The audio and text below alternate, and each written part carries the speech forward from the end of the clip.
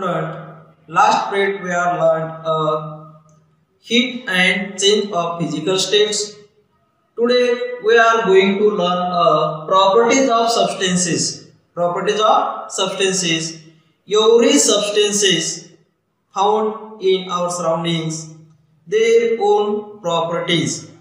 Now we learned properties of the substances one by one. Look at this. Which substance break into small piece or particles easily?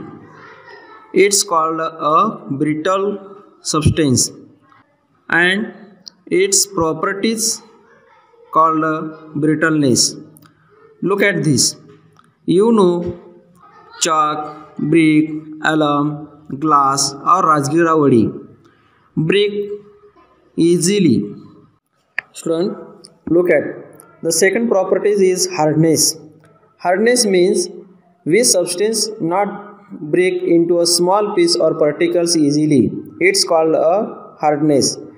The hardness of a substance is determined by how much resistance it offers to the substance being pushed through it. Look at this nail, how to through into a wood.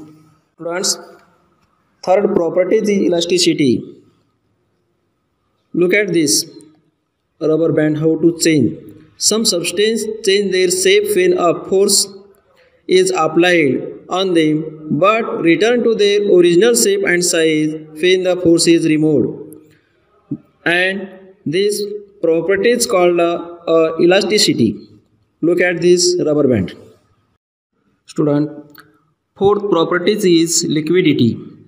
Student, you know the liquid flow downward on a sloping surface. This property is called fluidity. The fluidity of any liquid is determined by how easily it flows. Look at this.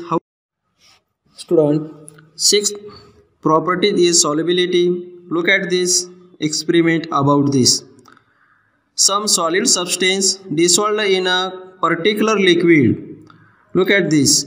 This is a sugar dissolved in a water.